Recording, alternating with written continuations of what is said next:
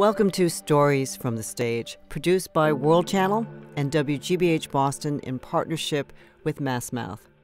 Each episode, ordinary people stand up in front of a live studio audience and tell a story based on a theme.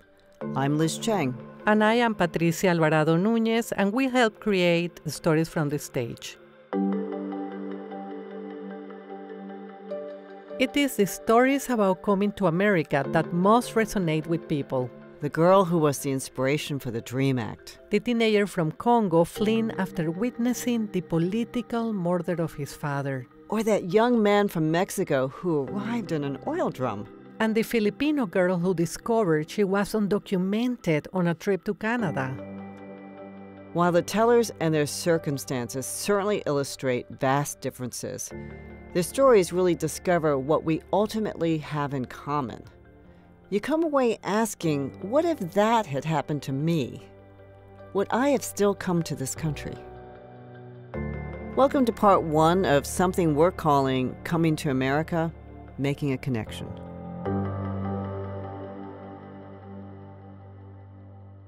Kids today know that this land was not discovered by Europeans. But many calendars still celebrate Columbus Day and not Indigenous Peoples Day. So the first Western records of immigration were actually the European settlements. You know, Jamestown colonies and the Mayflower Pilgrims. And back then, people came mostly because they wanted to. And increasingly, large numbers of Africans were also kidnapped and brought here as slaves. It was not the land of opportunity for everybody. Despite this mixed history, waves of people continued to arrive because of the promise of a better life, and for familiar reasons. To find work, to raise a family, to escape oppression and violence, or because they were forced to come. Patricia, as an immigrant, why did you come to Boston? I came to Boston from Panama to attend grad school and to find opportunity. And, you know, it has been quite a journey. Yeah. How about you? Well, my parents emigrated from what was known back then as mainland China to pursue graduate degrees, and chose not to return because of communism. So I guess you could say they came for opportunity, but ended up staying for political reasons. So what have changed over 500 years? The countries of origin, and if they are welcomed or not. Well, you know that once we get here, each new wave of immigrants suffer resentment, discrimination, and even violence from more established groups. And I'm always surprised by the number of people, including Chinese Americans, who don't know about the Chinese Exclusion Act, the first U.S. law to exclude an entire people from immigrating. America has a love-hate relationship with most immigrants. Oh, yeah. Storyteller Roxy Azari discovers the bad and the good, ironically, during a ferry ride to Ellis Island. I'm working 3 demanding jobs, and tomorrow is Sunday, the one day I have all to myself. As an important aside, I'm Iranian, and I was raised to do a few things really well. To know how to get guests to never stop eating, to always be humble, to be very family-oriented, and to always respect my elders. Thus, when my great-uncle, who's 85 years old, asks me if I can show around his friend, New York City for the first time, who's visiting America for the first time, saying no is not only not in my vocabulary, it's not even a thought that crosses my mind. And it's forecast to rain this day, and I just keep thinking, what will I do with this 76-year-old man on this cloudy day? And my great-uncle keeps telling me he's a historian. Ellis Island and the Statue of Liberty are all he can talk about. Take him there. So I meet him, and he speaks with these eager 5-year-old eyes. And for a split second, it feels like I'm meeting myself if I were a 76-year-old man. It's just because he's so excited about everything. The air, public transportation, New York City magnets. I kid you not, he spoke to me about pigeons. And I was like, if you like our pigeons, wait till you see our rats. And so he doesn't speak English. So the whole time, We're conversing in Farsi, and he tells me that it has taken him years to get his tourist visa and that it has been his lifelong dream to see America. And every 2 minutes, like clockwork, he keeps telling me, "You are so lucky to be born here, to live here." And at one point, he brings up the pigeons again, and he's like, "Even your pigeons look more free." And so we stopped to buy this I Heart New York magnet, and his face is harboring this smile that feels way too impossibly large to be cradled by the square footage of his wrinkles. I am so lucky, he tells me, to be able to visit America. So we get on this boat to go to Ellis Island. The clouds are looming over us. There's a couple in bright yellow ponchos sitting in front of us. And yet somehow everything still feels so beautiful because his joy is just so contagious. And at one point on the ferry ride, he turns to me and says, "Man عاشق آمریکا شدم." I have fallen in love with America. He asks if it's okay for us to take a photo to remember the moment. And I'm like, "Yeah, sure, just do it fast because it really looks like it's about to pour." And so he's like, "Let me ask. I think I know how to ask in English." So he leans into the couple in front of us. He has an accent, but it's very clear what he's trying to say. "Excuse me," no response. "Excuse me," no response. He lightly taps them. "Excuse me." And I'm sitting there thinking, maybe they don't understand him, or maybe they can't hear him. And so I'm like, let me help. Let me chime in with my American tongue. And I'm like, "Excuse me, would you mind just taking a photo?" And the woman's neck twitches, and she slightly turns right, as if to almost acknowledge us. But she's intercepted by her husband snatching her arm, warning her, "Don't help them." The silence that takes over my body is deafening. My heart is somehow both shattered and numb all in the same moment. And at this point, it's raining, which is ironically really convenient because it helps me in successfully hiding that there are tears falling down my face. And all I keep thinking about is, how do I translate this moment to this man who literally just spent the last 2 hours telling me how he is in love with America? How do I tell him that the same America that he loves doesn't love him back? And I'm trying to pretend like everything is okay, but he knows that it isn't. He asks me what they said, and another tear falls. And he knows. Without me saying a single word, he knows. Hatred doesn't need a translation. He looks like the wind is knocked out of him for a split second, and then he puts his head down and he looks back up, and he's like, "Look, there it is, the Statue of Liberty. Come, let's just take a selfie."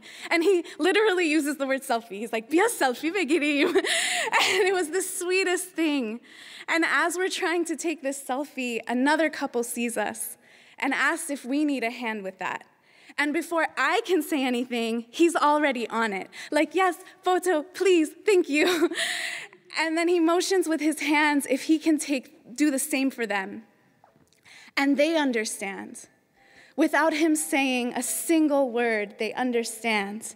It turns out love also doesn't need translation. And as he's taking their photo, he turns to me and says, "You mustn't let people like that get to you. There is still beauty in this world." I smile, wipe away any evidence of tears, and we continue on our ride into Ellis Island.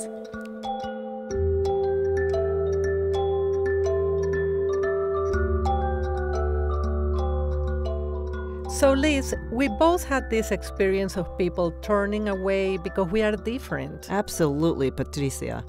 It's funny, at a recent high school reunion, a friend reminded me that I had theorized about people's reactions to me. I said 1/3 would love me, 1/3 would be entirely indifferent, and 1/3 would hate me. So perhaps like Roxy, we should concentrate on those who want to know and connect with us. And Roxy also said it was important to encourage others to speak up and make a difference. So the reason why it's really important to me to pass on this passion of writing and using your voice is because I know how what a powerful tool it was for me in my life, and especially with so much hate going on in the world, I feel like more voices need to be heard in order for action and change to come. Thank goodness many of our storytellers describe at least one person or organization that made a difference for them. In the case of Tereza, who became the inspiration for the DREAM Act, it was 3 people and the U.S. government. When I was 7 years old, my dad called my brothers and me into the living room for a very important family meeting. He said, "I have a very serious secret to tell you kids. You cannot discuss this outside of the family. We are undocumented. There's this thing called a green card and a citizenship, and we have neither. We're not technically supposed to be staying here. We're supposed to go to Brazil, where I was born, or South Korea. It's complicated. You cannot tell anyone outside of this family about our status. We might get separated. That is why you cannot tell anyone." The kind of fear that you grow up with as an undocumented child is all pervasive. I've had many discussions with my friends who share the similar stories of recurring nightmares, of paramilitary police raids, of our families being taken away, or worse. And with that fear comes a sense of isolation. Like many undocumented kids, I also grew up very poor. Our basement flooded every time it rained. We didn't have furniture or beds. There was no heat or hot water. Some days we went without food. And I remember my mom teaching me how to squash the bugs with my fingernails so that my hands wouldn't get too dirty. But what I did have was the piano. At that time, I started learning how to play the piano at my dad's church. And my dad was a pastor who was unable to gather a large enough congregation to apply for a religious worker's visa. But there was a parishioner who, after seeing how poorly we were living, she donated brand new furniture, including a piano for me. I fell in love with the piano, and it brought me joy and a sense of purpose, and even respite from the harsher realities of life. I started accompanying my church services and my high school choir. I won some local piano competitions. I also got a scholarship, full scholarship to Merit School of Music to study with world-class teachers, and also made friends there with other students that are passionate about music. And soon I won a very big and important competition, which led me to perform the Tchaikovsky Piano Concerto with the world-famous Chicago Symphony Orchestra. And I was the first inner-city kid in Chicago's history to have won.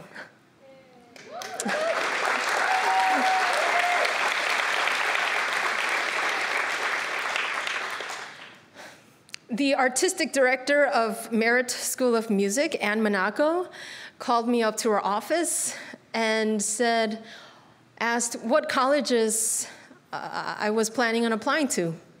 And as an undocumented kid, I didn't think that college was a possibility for me.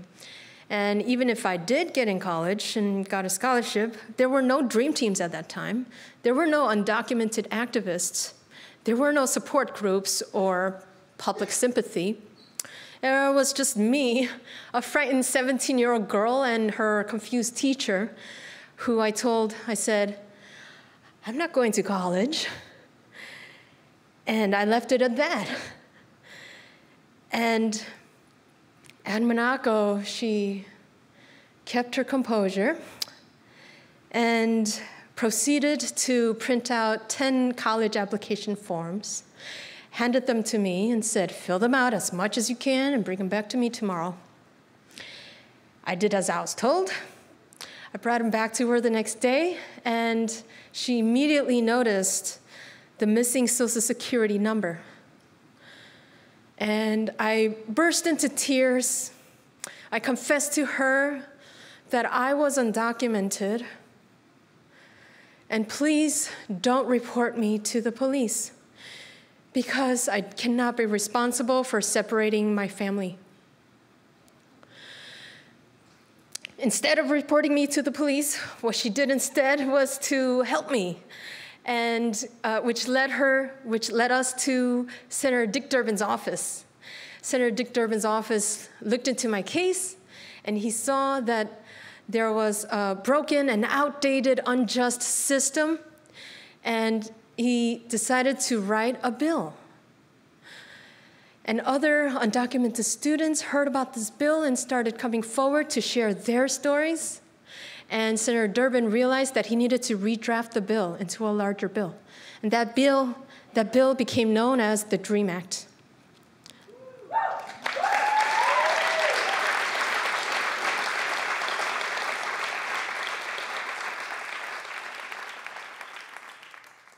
In 2001, I was able to go to college.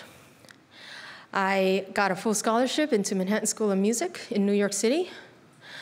And on September 11th of that year, I was getting ready to fly to Washington, D.C. for a hearing on the DREAM Act. When all flights were canceled due to the terrorist attacks, the mood of our country changed that day.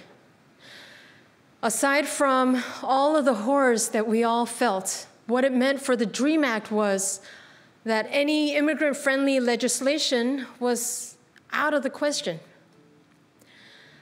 But what happened after that, since then, over the years, dreamers started coming out of the shadows to tell their stories, to march, and to demonstrate,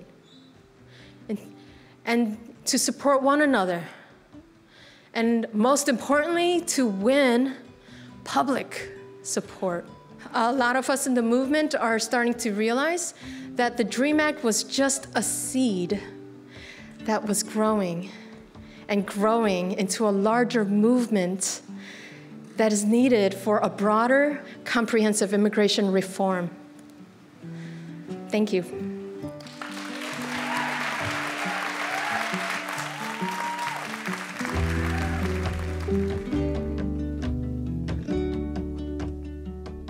So, Patricia, do you have someone who made a difference for you? Actually, Liz, I think many people along the way made a difference for me. People who didn't judge me because of my accent or my looks. People who saw beyond all these things and gave me opportunities to work or became my friend. And also told me that I had a place at the table, even when I didn't know I had one. And because of all these human connections and the importance of these human connections, I love Rosanna Salcedo's story so much. Me too. Both of my parents emigrated from the Dominican Republic to New York City in the 1960s after the Trujillo dictatorship, when they were in their teens. They came independently of each other, neither of them having received much formal education. My mother became a factory worker in a sweatshop on Delancey Street. My father was a physical laborer. Eventually, they met and married, and they had this sweet girl 2 years later. When I was 3 and my father was 25, my family got its first big break. My father knew someone who knew someone who knew a landlord who needed a superintendent for his building on 187th Street and Cabrini Boulevard in Washington Heights, New York City. My father went to talk to the landlord. The landlord explained that the superintendent would be responsible for making sure that the building always had heat and hot water, for fixing things when they were broken, for removing trash from the building several times a week, and keeping the building clean. In return, the super and his family would be allowed to live in a windowless 2-bedroom apartment in the basement, rent-free, and would receive a modest salary. My father was thrilled. He eagerly accepted the position. This would allow us to live in a more affluent neighborhood than we could afford. It would allow me and my brothers to attend a better public school, and it would allow my mother to be a stay-at-home mom. To subsidize my father's salary, my mother would often clean apartments in the building after he came home from work. One of the women for whom she cleaned was Edith Mesabov. She was an elderly Jewish woman who lived directly above us on the first floor, and she got to know us really well. The windows to Edith's apartment overlooked the front of the building. And in good weather, when my brothers and I played on the sidewalk, Edith would sit by her kitchen window and watch us playing for hours. Eventually, she would reach out, wave, and call out, "Hi, Rosie, hi, Angel." And we would stop what we were doing and smile and wave back, but we couldn't really communicate because we didn't speak much English. Edith told my mother that she would be willing to meet with me on a regular basis to help improve my English language skills in preparation for school. My mother gratefully accepted the offer. I began to meet with Edith twice a week in her kitchen. At first, the meetings were awkward. Edith was so much older than me, and everything about Edith was different. I was most struck by how utterly alone she lived. In contrast, I lived with my parents and my siblings. My abuela lived 2 or 3 blocks away, and I saw her every weekend. And my tíos and primos and tías also lived in the neighborhood. My house was always full of people. But I thought, Edith must be somebody's abuela. And she's sweet and kind and gentle and always has cookies for me when we have our sessions. By the time kindergarten came around, I was ready. I was confident. One holiday, Edith asked my mother if she could take me to the theater, and my mother said yes. I was so excited. That Saturday, I put on my best Sunday clothes, my white tights and patent leather shoes, and when Edith came to get me, I saw that she was also wearing her fancy clothes, and she took me by the hand, and we walked down to the bus stop on Fort Washington Avenue to wait for the number 4 bus. The number 4 bus travels from the northern tip of Manhattan all the way down to Midtown. When the bus came, we boarded the bus and I was able to get a window seat.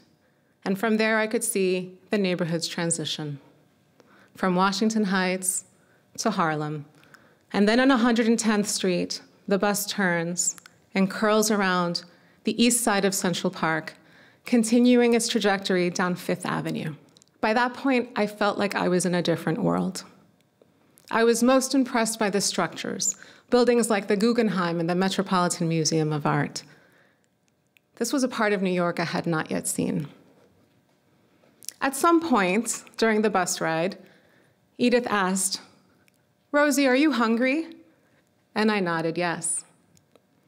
She said, "Do you want a bagel?" And I said, "What's a bagel?" And everyone erupted in laughter. We got off on 54th Street and walked a couple of blocks to the Ziegfeld Theater. The Ziegfeld is an old New York theater, all red velvet and shiny brass. It was definitely the fanciest place I have ever been. Edith bought exotic snacks for me called Raisinets. And we took our seats. As it turns out, we were going to watch a viewing of Disney's Fantasia. You can imagine my childhood delight when I saw Mickey as big as life on the giant screen. This was also my introduction to classical music. It was one of the most memorable moments of my life. As I got older and I progressed in school and I made new friends, my friendship with Edith became less and less important. We didn't have our regular sessions anymore. It wasn't necessary. I was actually excelling in school. One day, when I came home from school, I was in junior high school at the time, I came home and my mother was really, really upset. She told me that Edith had passed away. My parents hadn't seen or heard her for a while, and when they went to check on her, they found her. As it turns out, Edith did have a daughter on the West Coast, and my father knew how to contact her. When Edith's daughter came to take care of her mother's remains, my family and I went to pay our respects. We went up to the apartment and knocked on the door. When she opened the door, she looked at me and said, "You must be Rosie. I know all about you." She welcomed us inside, and we sat with her for a while. At some point, she asked me to accompany her to Edith's bedroom, and she led me to Edith's dresser. On top of Edith's dresser was a number of framed pictures of me at different stages in my life. Me on a tricycle, my first grade class picture with my front teeth missing, me during my first Holy Communion. I always understood the impact that Edith had had on my life, but until that moment, I had never really thought about the impact that I may have had on hers. Thank you.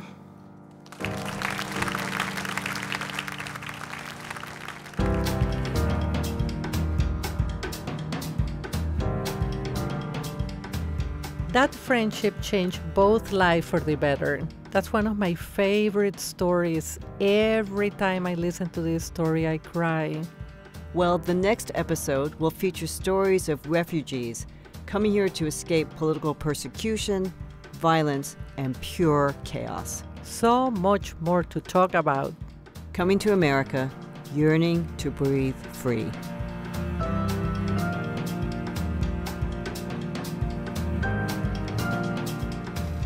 I'm Liz Cheng. I'm Patricia Alvarado Núñez. And you can hear more stories from the stage at worldchannel.org.